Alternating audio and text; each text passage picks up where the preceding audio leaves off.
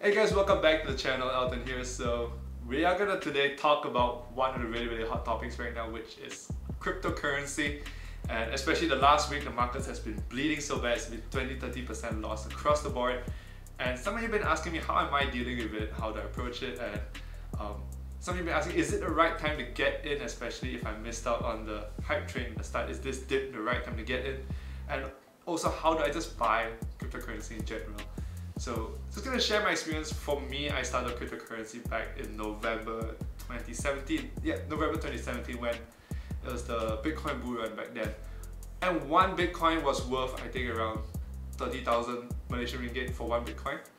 And I actually doubled and tripled my investment back then, which I was super happy because as an 18-year-old and just getting like 4K, 5K, in terms of profit, that was super big for me, and I sold all my holdings back then.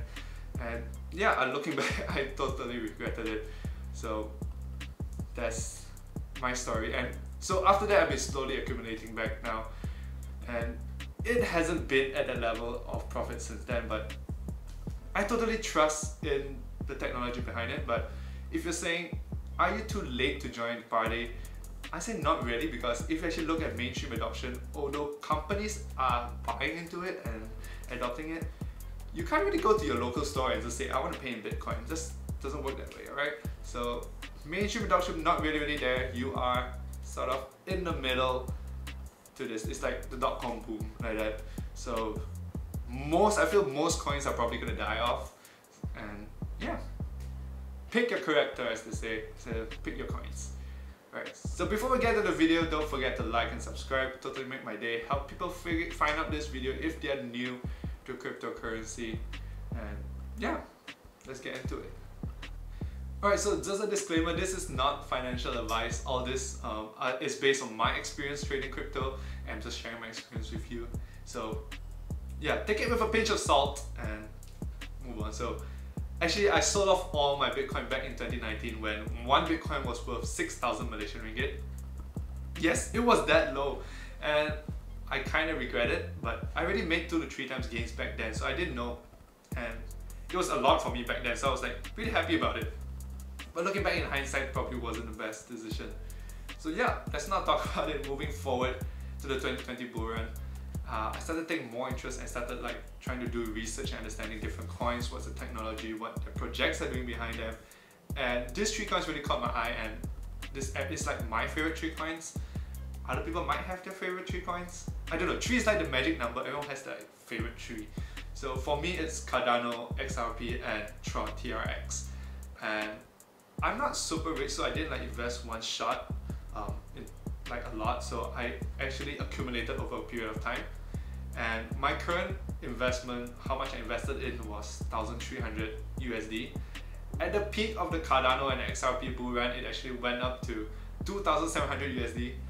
But after the crash, it's now 1,500 USD. So I'm kind of still in the green.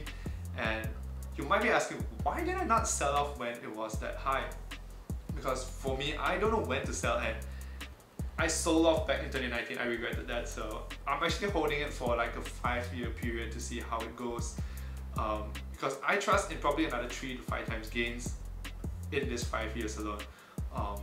And also Bitcoin halving happens every 4 years or so I kind of want to be there for it.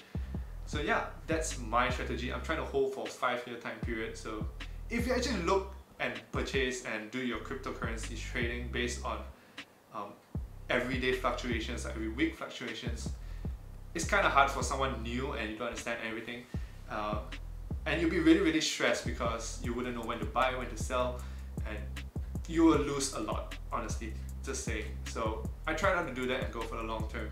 So what my strategy is to actually accumulate these coins actually using DCA, which is dollar cost averaging, and yeah, it has been worked for me so far.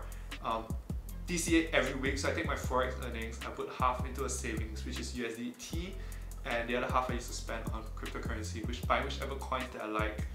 And I try to balance my portfolio so it doesn't really, like, some weeks I buy certain coins and some weeks I buy certain other coins, just to make my portfolio seem more balanced.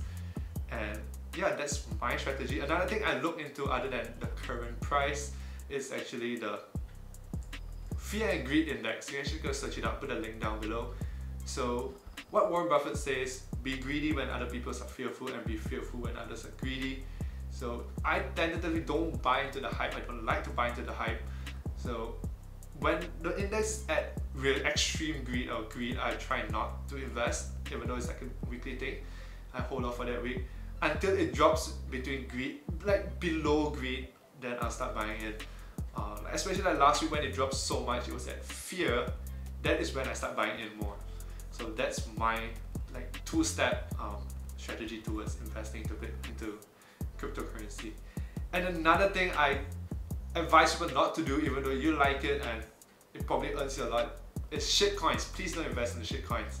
I know it can bring you a lot of profit, but personally there's nothing, I feel like there's no technology or no value behind it, so it might drop to zero and you might lose all your life savings. So yeah, please don't do that, but it's your money, do whatever you want with it. And yeah. Okay, so this part is for someone who is really new to cryptocurrency, and I would say there are actually two platforms you can trade cryptocurrency in Malaysia. One is Luno, one is Binance. And the difference is that one is licensed by the SE of Malaysia and the other one is not. But you see, Luno is actually only available in Malaysia and Singapore if I'm not mistaken, while Binance is actually one of the largest cryptocurrency exchanges in the world. So let's go break down some of the difference. So in terms of how you put in your money, Luno uses a direct transfer from your bank or your card, while Binance is actually P2P trading. As you go check it out, you see different rates and you trade with different traders for money, and they give you your coins. Simple as that. And then fees, Luno technically has a bit higher fees. They charge you on fees on transactions, charge you fees on depositing, while Binance there's not much fees. What you see is what you get. And then Luno, there's actually only 5 coins which you can trade, which is Bitcoin, Ethereum, XRP, Bitcoin Cash, and Litecoin. It's a good place to start, no doubt, for Malaysians. It's a very simple to use platform, not so complicated as Binance, but what you get with Binance is almost all the coins. That's a lot of coins to choose from. So yeah, and another thing with Luno is that this is a favorite thing about why I use Binance instead of Luno. I switch over.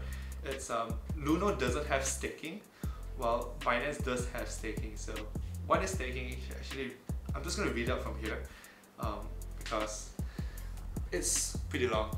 Staking is another way to earn coins without actually having to invest more money into. It's something similar to mining, right? Except you don't have to spend so much money to buy the mining rig and spend so much electricity just getting the rig up and running, although you earn way less coins. Alright, so I'm just going to read this. Staking is a less resource-intensive alternative to mining. It involves holding funds in a cryptocurrency wallet to support the security and operations of a blockchain network. Simply put, staking is the act of locking cryptocurrencies to receive rewards. It's like FD for cryptocurrency. And instead of using proof of work, like Bitcoin mining, all those which Elon Musk says is bad for the environment, staking is actually using a proof of stake, which actually, yes, FD is proof that you have these coins and use the coins to work for you. So yeah, that's why I actually love Binance, is because of this staking option which I'm reading. I can't memorize that shit. So yeah, if you're new to cryptocurrency, I suggest you probably start off on Luno, figure out how it works, and that's a very simple platform to start off. But once you get more, and you understand more about the whole platform and the whole market kind of thing, I feel like it's better you switch to Binance. There's way more options, way more coins, way more utilities there, and I feel like you're gonna have way more fun there. So yeah, that's about it. That's basically my experience with trading cryptocurrency over the past 4 years. Yeah, this video is really like just free flow talking about it. I have a sort of rough script, but yeah. So if you like this video, please smash the like button and subscribe. And thank you guys for watching. You can actually connect with me if you want to just discuss more. My socials are down below, or you can drop a comment down below and I'll just reply to you. So yeah, thanks for watching. See you guys next week, and hello, ciao.